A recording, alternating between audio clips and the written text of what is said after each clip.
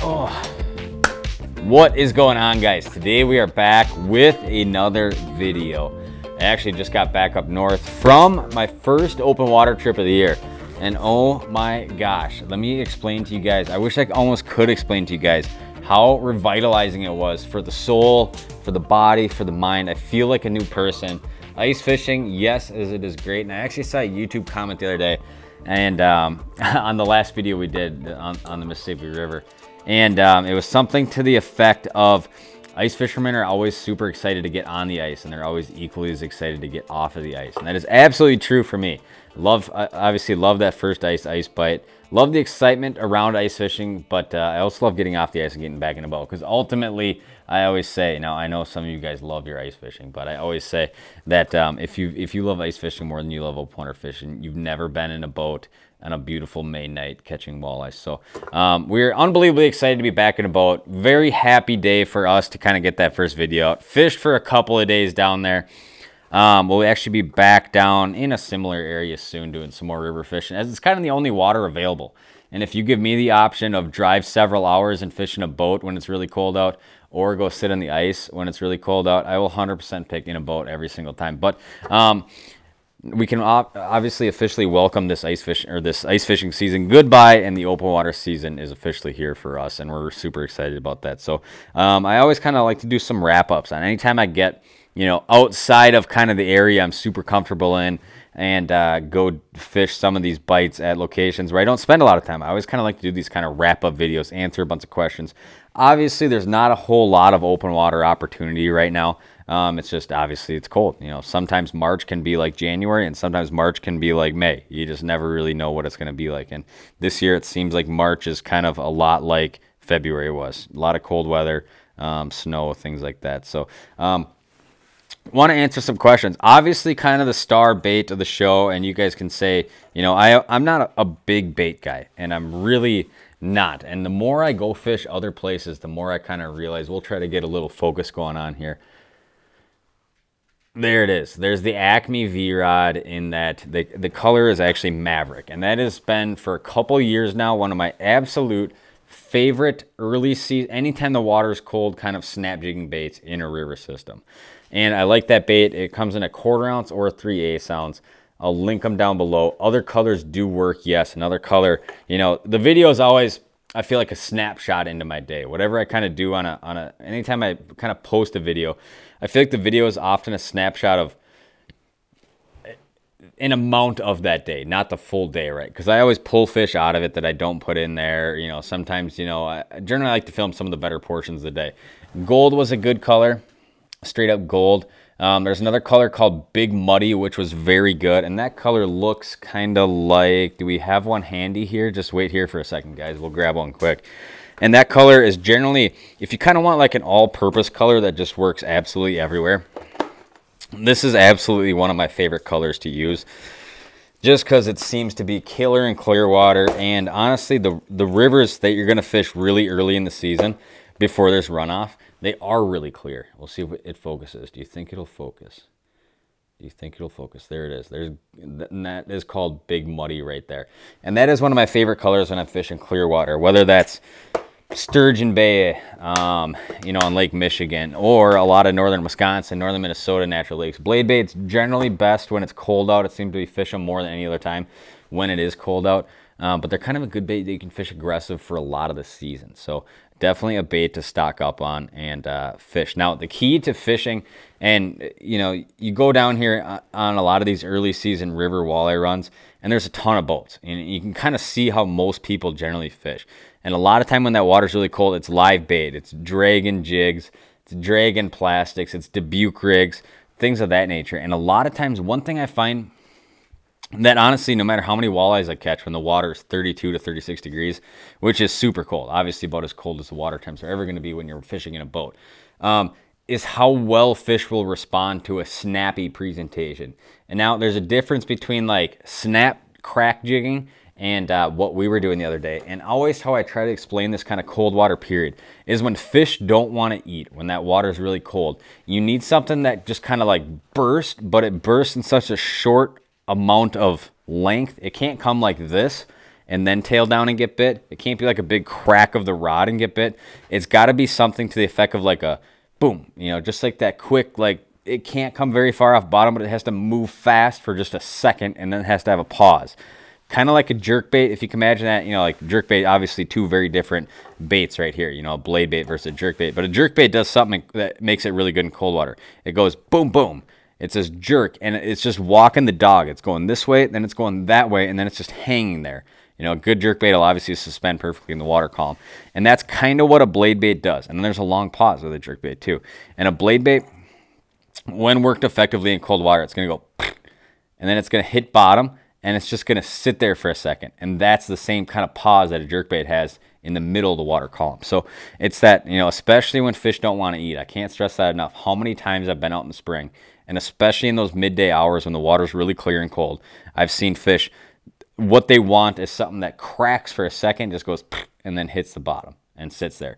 And most of those fish when the water's cold, that bait goes, sits there on the bottom, and the fish will just kind of pin it to the bottom like that. So a lot of times you end up hooking them like a lot of the fish you guys see caught in really cold water, where it's like, you know, if that's their mouth, they're hooked right here with this treble or something like that. So obviously blade baits are really good in cold water. There is definitely something to kind of this red, I always call it red craw color in really cold water, that I've just seen, or in river systems that I've just seen to be very effective kind of time and time again.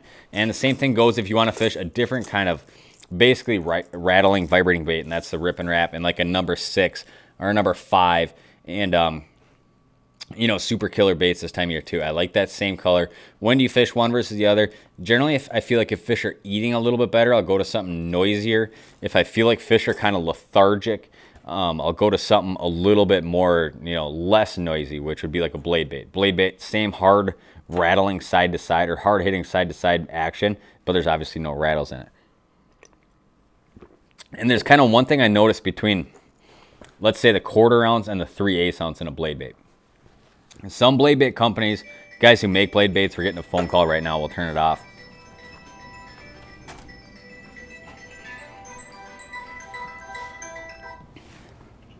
Yo, I'm doing a video right now. Let me call you back. All right.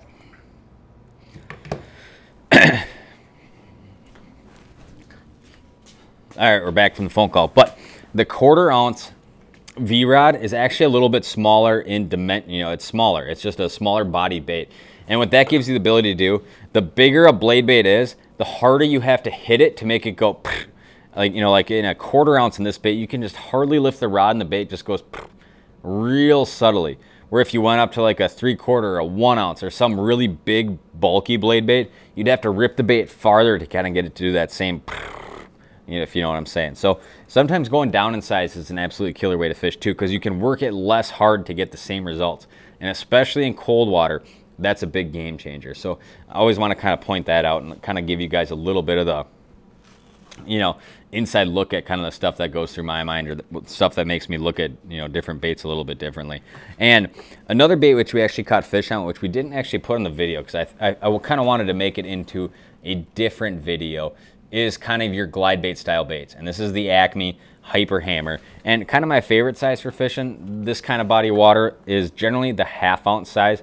And it's kind of the middle size. You guys obviously saw us use a bunch of the ice fishing ones. I don't have any here because I put them away, and I'm really happy about that. But that 1/2 ounce size, pretty standard. Sometimes in really heavy current, like last year we had good luck on the biggest size, which is like almost an ounce, I want to say. Yeah, obviously that same color I like a lot. And you do a lot of the same things with this. Obviously you're not getting that, but basically what you can do with this kind of glide bait is pitch it out or fish vertically, and all you're doing is hitting your rod kind of like, and we got a rod here. We can kind of hopefully show you guys a little bit of the wrist action. But you're taking the rod and you're just kind of going like,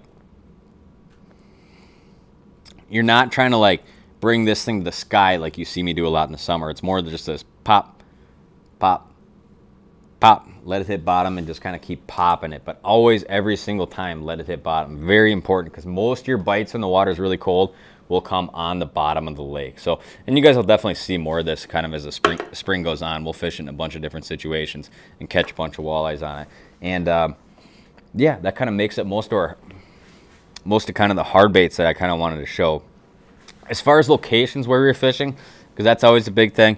Now, river fishing, obviously, in a lot of the, like, whether you're in a Mississippi or the Wisconsin River, most of us in the spring, we obviously are thinking, like, dams or, you know, maybe a different river. You're thinking below a set of rapids where the walleyes just don't go any farther.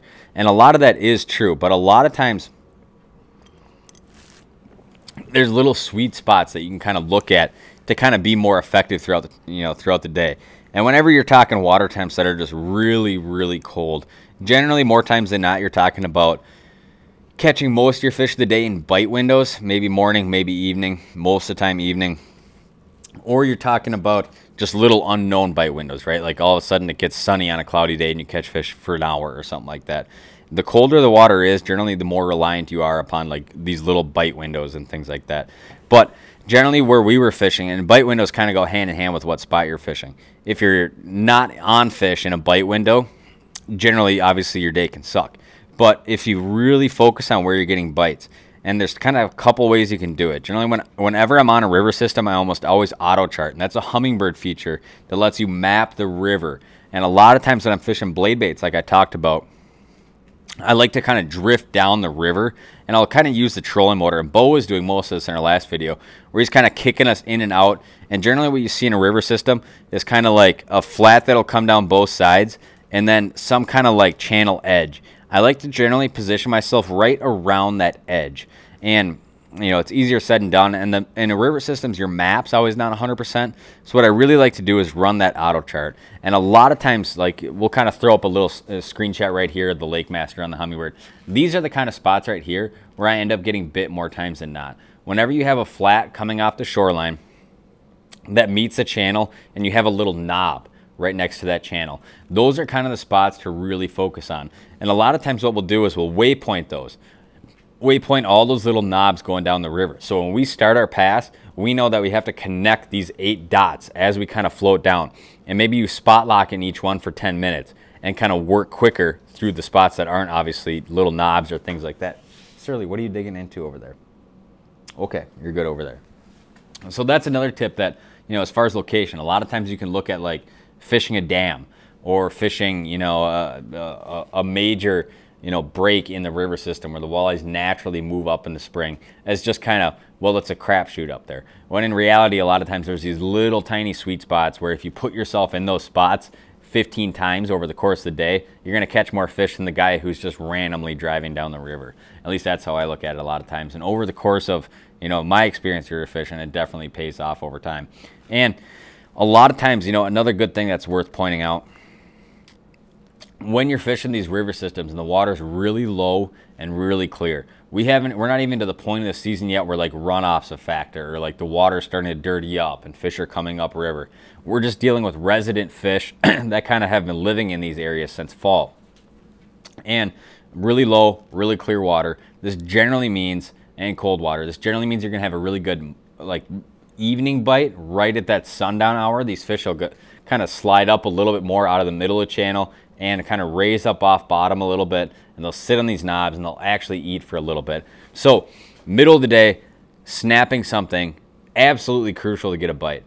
Later in that prime time window, it was like you could actually do things that you could tell like, okay, the fish are now feeding and they're still biting the blade bait good, they're biting a jig and minnow, they're biting a plastic, and kind of one of our favorite ones we like to fish a lot. Do we even have one sitting here? We do. We got a couple of swim baits here. Just 3/4 ounce or 3/8 ounce jig and a swim bait dragging it back into the current. And you can see a lot of times, like when fish actually bite, you could almost kind of fish whatever you want, whether that's a plastic on a jig head, that's a 3.8-inch Kalen's tickle tail, or whether it's a blade bait or a jig and a minnow like so many of us are used to fishing in the spring. Those presentations get a lot more attention when the fish are actually biting, and you can kind of imagine it. You got a bunch of fish sitting there, you're fishing through them with a jig and a minnow, and your bait's just going like this, and those fish literally can just watch it go by uninterested. And then they have a blade bait that hits bottom 2 feet in front of them and just goes real quick, hits bottom, and it's like they almost have to kind of pounce on it when they're not biting. So that is a big part to catching fish when the water's really cold on these river systems. So yeah, that's kind of the stuff I wanted to talk about. The rod we fished the whole video, and this is important, super important for when you're fishing blade baits in really cold water, or when you're fishing any hard bait in really cold water. This is the Elliott rod 7.3 medium light fast. Now, the best thing about fishing this rod, see if we have enough real estate here to kind of show you guys a tip. When you pop this bait up and a fish traps it to bottom, if you're fishing with a super fast action rod that it does not have a lot of tip play, you're gonna pull hooks out of fish. You want a rod where when you pop that bait up, because you are doing an aggressive initial snap up, that the whole rod can load. Otherwise, what you're gonna end up doing is you're gonna end up pulling hooks out of fish. Now, like we talked about, a lot of these bites are gonna happen where these fish pin it to the bottom, and you're gonna end up hooking them like in, you know, on the front of the mouth, but not inside of the mouth, if that makes sense. So you pop that bait up and the hook's here, that little treble hook, it's just gonna pull out a lot of times if you rip too hard. And one thing I always say, when, you know, for guys new in my boat who are fishing blade baits or fishing with me the first time like this, don't feel that bite and just crank on the fish. What you wanna do is just lift into those fish. You're gonna hook them either way, but if you go to crank into those fish and do a super aggressive hook set when you feel a walleye trap at the bottom, on a bait like a blade bait with smaller treble hooks, you're gonna pull those hooks out every single time. So fishing a rod like that, like a medium light, or even like a Elliott rod 7 light, a fast action rod with, you know, kind of a lighter load to the tip, is super important. You're gonna end up landing a lot more fish. So hopefully this video is kind of informational for you guys. I always kind of like going over this stuff whenever we go to a different location that we don't fish all the time and you guys don't see fished all the time. You know, in a lot of my videos. So I appreciate you guys watching this. Hopefully you guys enjoyed the first open water video of the year. There'll be a million more coming. We got a ton of exciting announcements coming out in the next month or so, and I'm super excited about it, starting tomorrow, I think. So I appreciate you guys watching these videos. Please subscribe. We're shooting for 100,000. I think we're gonna get there soon. So I appreciate all the support. Thanks for watching. We'll see you guys next time.